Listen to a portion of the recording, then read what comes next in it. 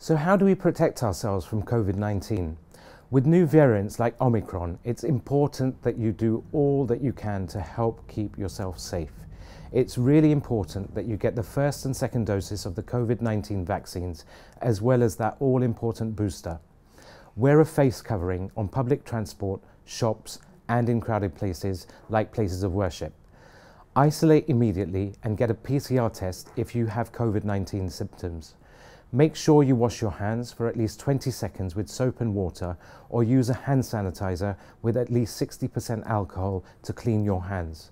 Use a lateral flow test before socializing, and open a window to let in fresh air if you meet indoors. Together, we can all beat COVID.